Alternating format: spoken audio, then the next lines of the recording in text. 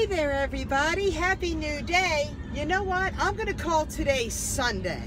I'm gonna call today and I'm gonna dedicate it to my Sunday people. Hey guys, are you one of my Sunday people? You know, the person that says, on Sunday I'm gonna start. On Sunday it's gonna be a new beginning. Oh, Sunday, that's my day. Well, hi all my Sunday people. I'm a Sunday person. Well, I'm an everyday person, but I'm going with my Sunday people today. Welcome to your new beginning and your new day. You know what? I just want to spend a little bit of time with you to make sure that you're celebrating your new Sunday. Everybody.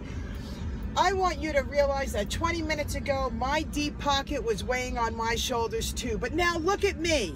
Huh?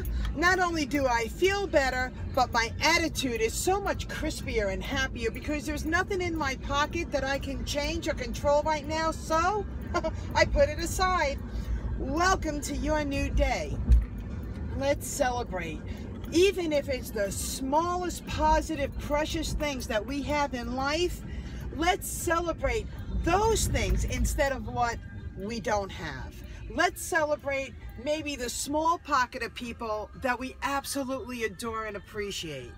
And let's do one thing better. Let's go ahead and get dressed and look our best today, because you'll feel better.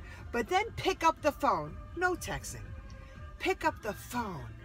Smile at that precious person that means so much to you and say, "Hi, I was thinking about you and I just wanted to wish you a great day." That's it. And share and celebrate. Not only will that make you feel better, but it's going to make somebody else feel better. And who knows, maybe, just maybe, this could be like the telephone game, where you could say, "Why don't you do me a favor? Let's play the telephone game. Who do you appreciate?" Just call them for 30 seconds and say, "I love and appreciate you." Who do you know? Call. Anyway, happy Sunday, peeps. I'm so excited for all my Sunday people to say, Sunday's the day. Welcome.